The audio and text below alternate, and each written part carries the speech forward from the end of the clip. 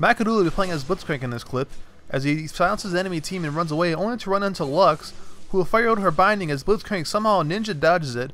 He'll then ninja dodge her singularity as he runs back to his own base, and finally he'll dodge her ult, Finale's Fukun, if I pronounce that right, as he runs away and makes the epic escape.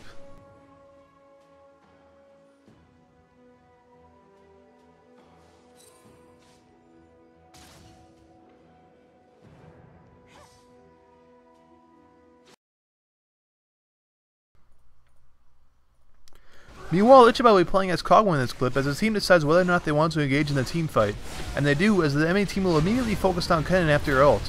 Kog'Maw will chill back in the back lines, unfocused, doing some damage with his auto attacks and his ult. He'll get exhausted, so he'll be forced to flash away, taking minimal damage for a squishy.